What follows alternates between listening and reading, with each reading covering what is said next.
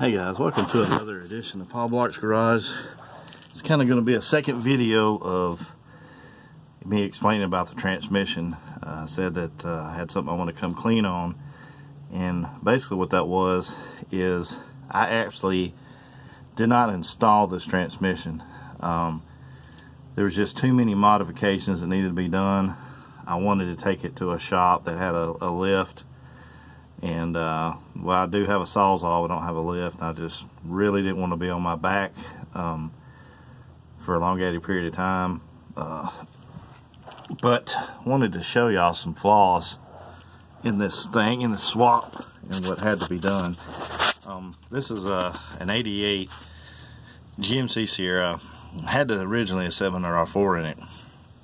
And somebody, well, when I bought it, the 700R4 after I got the truck running was blown up, and somebody ran it without the detent cable, which we all know that most of those 700R4s line pressure is controlled by the detent cable. And so I bought this used 350 turbo from a guy, and had this installed from a local shop.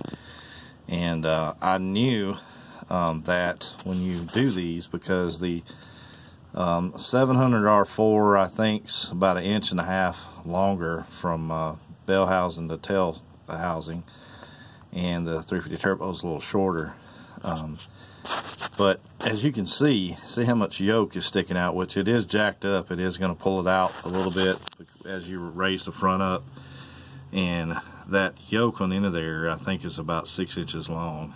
And believe it or not, the 350 turbo, as you see from the tail housing, the electrical plug-in on the back there is for your speedometer, and it's electronic. Most of your 350 turbos come with the cable operated speedo. And I had asked the guy that was installing it if there's any way that he could make it work, and he said he could. So I think, which I'm not 100% sure, probably should have asked, I'm thinking he took the 700R4 turbo tail housing off and stuck it on the 350 turbo. Which, before he done that, I called Monster Transmission, and they said it probably wouldn't work. And then I called a local trans shop here, Dean's Transmission, and I gave him the measurements and stuff, and told him how long the yoke was, and the best I could. And he said, well, I think it's I don't know if it's a bushing. Actually, y'all may know what I'm trying to tell you than I do, but and it's hard to get up under here and hold this camera at the same time and explain what's going on, but just bear with me. Right in here is a I don't know if it's called a bushing. I can't remember what it's called, but this has to go in there and go through that so much before it to be safe to drive and before it to work right. And to me, it just seems like a lot of excess of a yoke sticking out. If you actually take the drive shaft out, the splines coming out of the rear shaft coming out of this transmission is actually protruding out this far. So this is actually sliding on there, but it's just not in here but about 1 inch. Because believe it or not, this thing is about 6.5 inches. I don't know how long, somebody, when I called transmission shop, he asked me how long my yoke was. I told him it appeared to be about 6 to 6.5 inches, and he said most of them he knew that coming in these trucks was like 4 inches, but as you can tell, that's longer than 4 inches. And that's what she said. But anyway, also had to be done is when the swap was made and I drove it, I noticed there was a lot of vibration and a lot of noise, and I jacked it up and looked up under it, and the trans mount, which is right there, was broken half. And you actually have to move this cross member forward 1 inch, and I thought that the installer had already done that, which that hadn't been done. And you basically have to cut in the frame.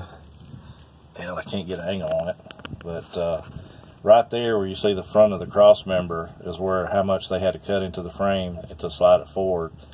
so that the transmission mount will line up with the where it bolts up on the bottom there of the cross member, for it to line up correctly to bolt, so when you're driving it doesn't rip the trans mount apart, which that's what happened. And I had to take it back down there and get them to modify it. Basically I had to tell them, you know, that was it right and what they had to do, because I watched the video where some guys did it, and pretty simple if you got a sawzall and a drill and some good bits. But that's a whole lot of yoke sticking out. Of course, it does have the tail shaft, or the main shaft or rear shaft out of the transmission going up in there in the yoke about 3 inches.